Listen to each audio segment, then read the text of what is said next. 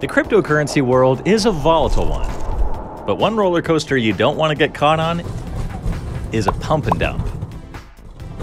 Fortunately, pump and dump schemes have telltale signs that make them relatively easy to spot.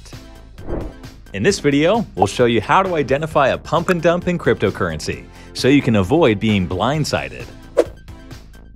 Pump and dump schemes are when people work together to inflate the price of a low-value cryptocurrency or token by buying en masse at the same time, waiting for other unsuspecting investors to FOMO into the asset, and then selling their positions when the price rises to a certain level.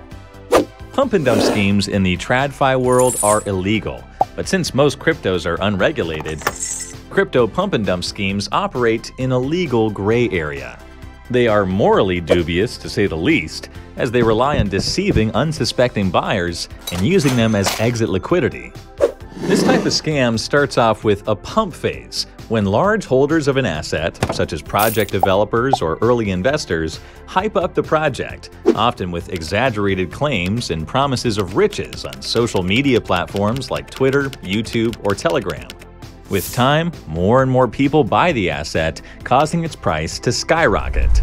What follows is called the dump phase, where the original investors liquidate their holdings as soon as the asset reaches a certain price and run off with huge profits.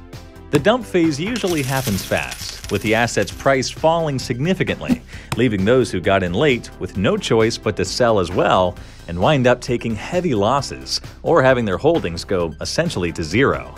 A recent pump and dump example can be seen on the altcoin Sonam, an old 2017 project that offers cloud services and other hardware.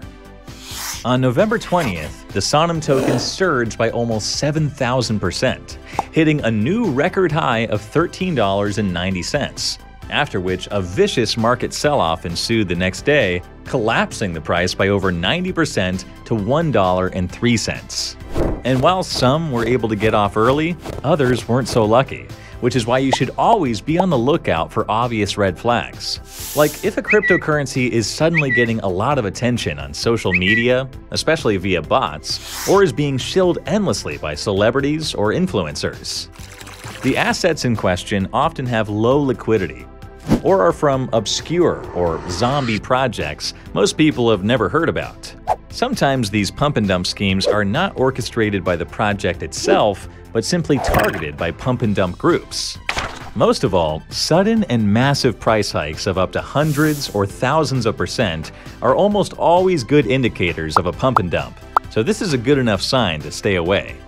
At the end of the day, the best way to protect yourself from financial risk is to take no shortcuts, DYOR, and don't participate in anything that sounds too good to be true.